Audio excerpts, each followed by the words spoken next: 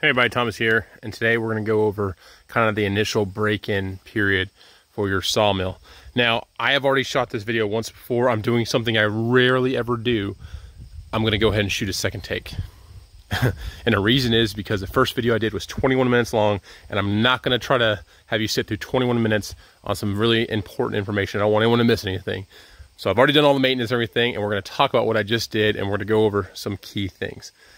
All right, so first things first, when you get your brand new mill, you do not want to cut the largest log that you have.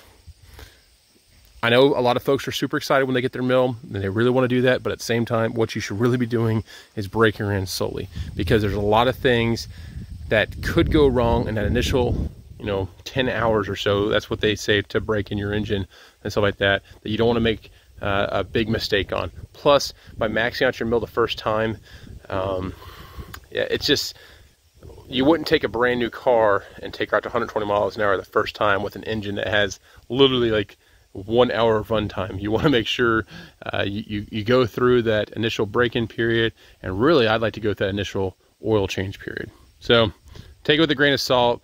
It's best to start off slow. Plus, you're learning your new machine.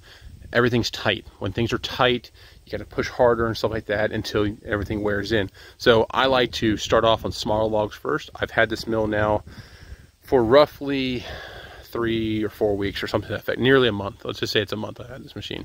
I think I've cut 15 logs. The largest log has been maybe 18 inches in diameter, but I'm kind of keeping it small and just learning the machine, and I'm listening to the machine. Listening to the machine will tell you if there's anything going on, whether it's a manual mill, whether it's a fully hydraulic mill. If you start hearing a new, vibration, tink, ting, whatever that sound may be, investigate. Now is the time to investigate, because also you're in that 30-day period, and no money, no questions asked, kind of return policy. But also, you want to make sure you're fully working the machine up to where she should be, just like how we do trials on ships. We start off slowly through the testing process, and then we start doing longer and longer and longer. Then we do a 4-hour, main engine run or something like that. So start off slow, and it'll make you a better sawyer if you've never sawed before. Okay, so things we're talking about is when you get the brand new mill and everything, it will have a light coating of grease on a lot of the manufacturers, pieces and parts that they buy. So the manufacturer of the chains, there might be a light coating of oil on there, or there might be, some grease in the bearings and stuff like that on your log dogs and the bar assembly that helps to twist it up and down. Long story short, I go through, we're going to show that here in a second, with automatic transmission fluid and spray it on everything. That, as you can see on here, I've got that, I've got it everywhere. Automatic transmission fluid has detergents and whatnot in it. It limits the amount of dust and debris that will stick to it. If you went out here and you put grease on this track, yeah, that'd be great. It would actually do the job it's meant to do. However, it will attract everything else. If a bug lands on it, if dirt, debris, sawdust, hair, whatever, you'll have all that gunk on there forever. Automatic transmission fluid helps to keep that down, but also helps to lubricate and keep things freely moving. So make sure you're doing that. I've gone through, I sprayed all my sprockets as well, and then I'm going to go through and hit my grease fittings, make sure I put a little bit of squirt in there. You don't want to blow out the bearings and stuff like that. We want to put just enough in there and do it every so often. I might hit that rod right there where all those bearings are maybe once a month or once every other month, depending on how much I'm using it. But really, those bearings I've never really had an issue with. And these chains right here, again, I don't like to have rust, and the first thing I had to do when I got my mill, and it's not fully done, is I had to get structure over it. I do not want my mill to sit out in the elements. I want to make sure I keep her as close to indoors as I can. That'll just prolong the life of the mill and reduce the amount of maintenance I have to do on the mill. It keeps everything cleaner.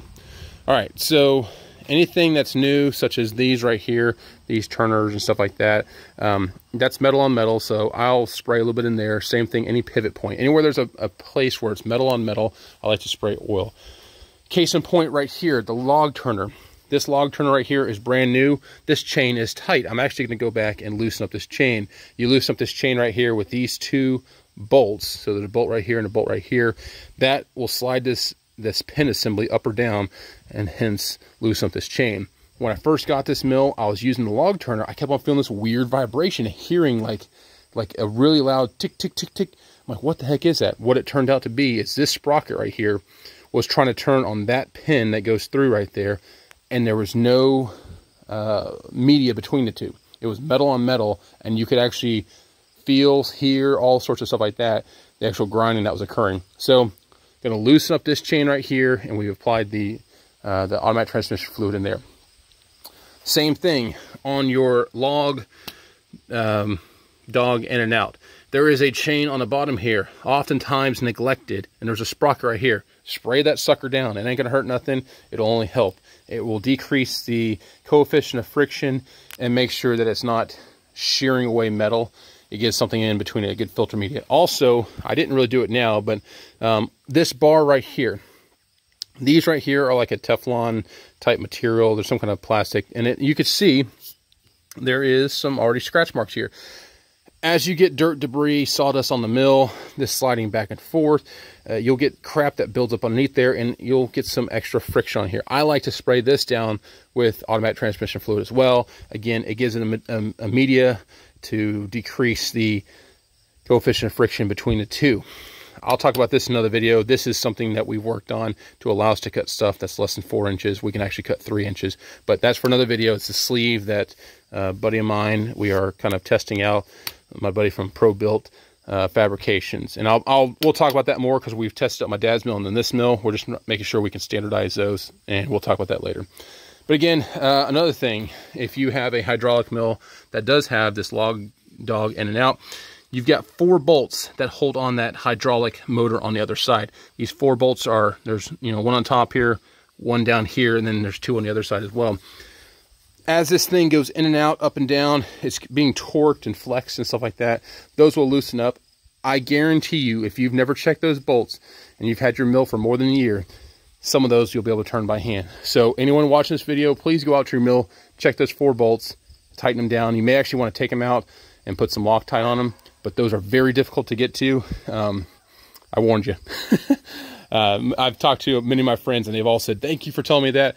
Sometimes they might even be missing. They're very short bolts, and they don't have a lot really holding them in there. So what I'm using here is this Zep bottle here with automatic transmission fluid. This is just the universal automatic transmission fluid. It's pretty cheap. However, the price of everything is going up here recently, so not as cheap as you would think. Anyways, just spray her on there. Ain't gonna hurt none. A little bit goes a long way, or a lot goes even further. So yeah, any kind of moving parts, I like to put that on there to help decrease the coefficient of friction. All right, whenever you are running your mill for the first time, one of the things you really should check and everything is each time you run, just feel this, make sure you don't have any play in here, but feel, are you getting any heat in this bearing right here?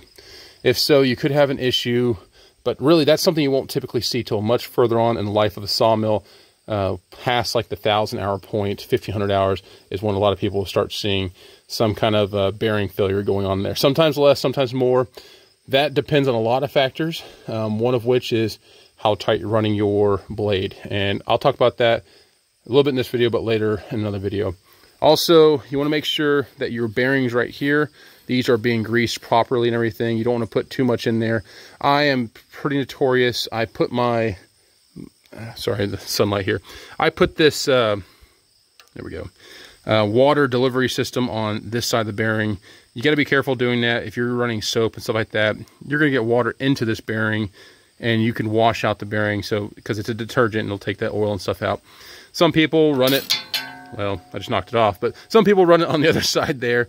The reason I run it on this side is because I want it to have the maximum allowable cut throat that I can, and by having it on this side, that's what we do. Now that, as you see, popped right off, and that's a good thing. If you blow up a blade or something like that, or if you hit it, it'll pop off here rather than break it.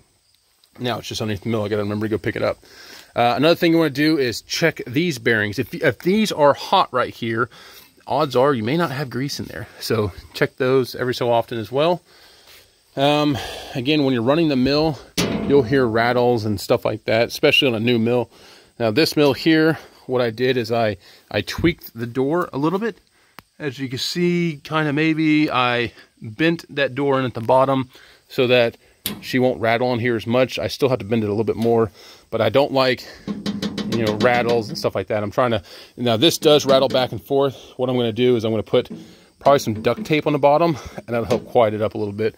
I just don't like the rattles. Okay, very important right here. I'm watching my time. I'm trying to go fast.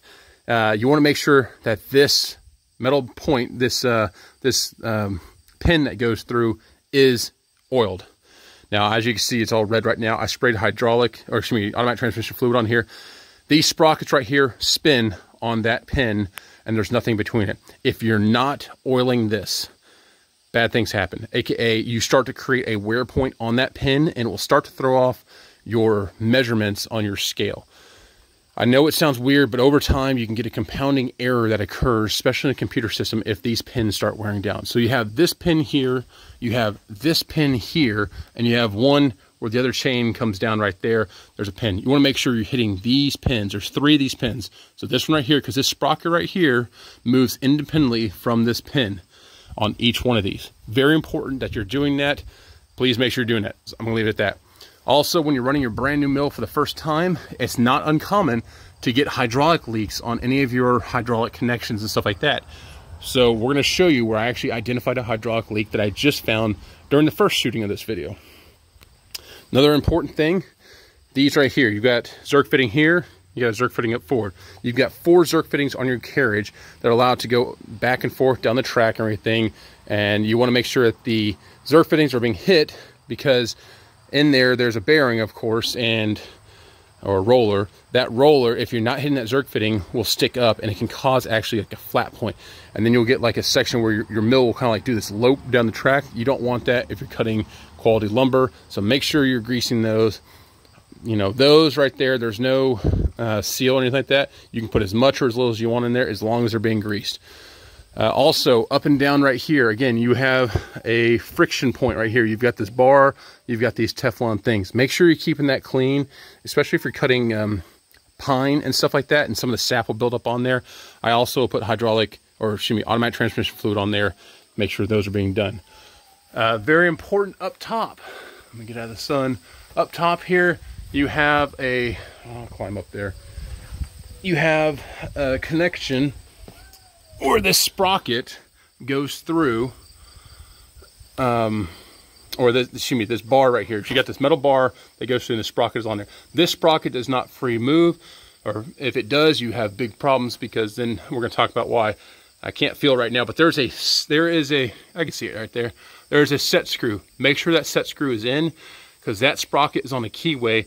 You want that sprocket to stay still, because they're supposed to move in conjunction at the same time, in tandem, because you have one on this side right here. If you ever get an issue where your head is surging forward on one side more than the other, odds are you have a timing issue. It could be because that set screw has come out, or it could be because you have jumped a link on that chain. I have a video.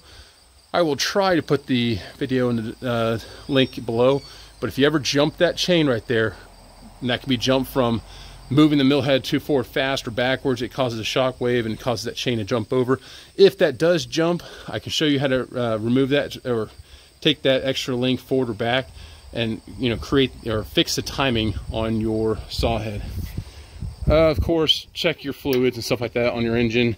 On the diesel engine, the first 50 hours, you have to change the oil. So make sure you're doing that. That's pretty simple and straightforward. Let's see if I can get down without busting my butt. Okay, so fuel tank. One of the things on all the diesel engines, you obviously have fuel going into the engine, but you have a return back to the fuel tank. It's taking out more than she's returning. That makes sense because you're burning fuel for the engine.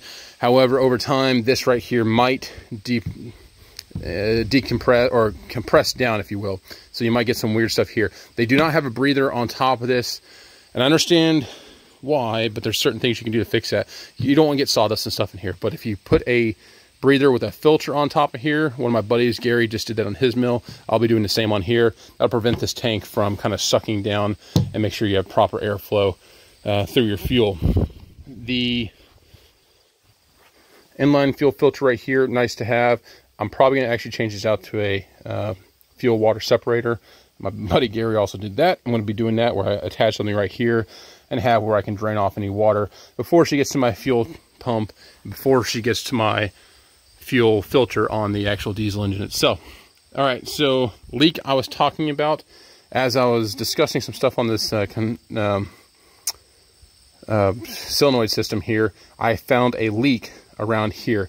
I don't know exactly where the leak is coming from because this was caked up in sawdust, but the caking of sawdust is a big indicator that we have an issue. And you can see down below here, you know, it was obviously dropping down here as well. So I have a leak right here. I'm gonna have to watch and see where she comes out and everything. I'll get this all cleaned up, run the mill a little bit after the oil heats up, and we'll figure out where that leak's at.